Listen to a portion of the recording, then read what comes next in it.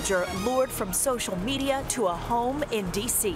The facts are horrific and scary, I would think, for families to have to deal with the set of circumstances that we have here. Tonight, two men posing as a father and son are accused of sexually assaulting that teenager they met online.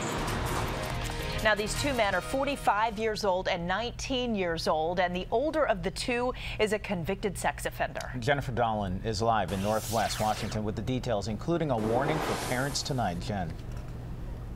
That's right. Candace, Allison, if these allegations are true, this is indeed really scary stuff.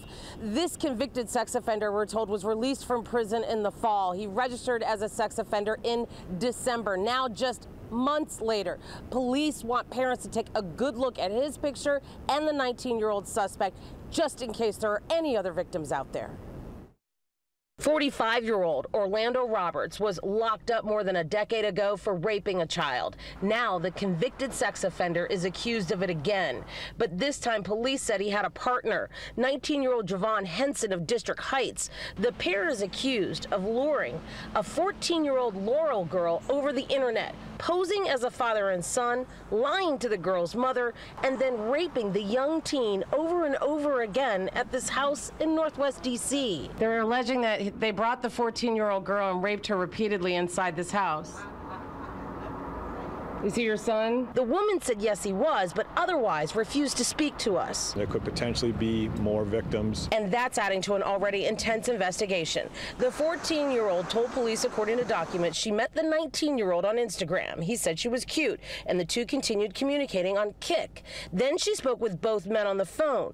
Court records show Roberts identified himself as the father. She said she would have to ask her mom permission to hang out, and Roberts offered to lie to her mother since his, quote, son was 19 years old. For her to stand forward and to make it publicly known, that's a courageous act. Court documents revealed the men drove to Maryland, met the girl's foster mother, and then drove her back to Roberts' home on Park Place. The rest of the allegations are simply too graphic. She was escorted to the basement, where both men raped her and sexually assaulted her numerous times, according to police. She told detectives she was scared and nervous, and when it was all over, she said Robert told her she couldn't tell anyone that this was their secret. Her coming forward might be a way to allow other victims to come forward.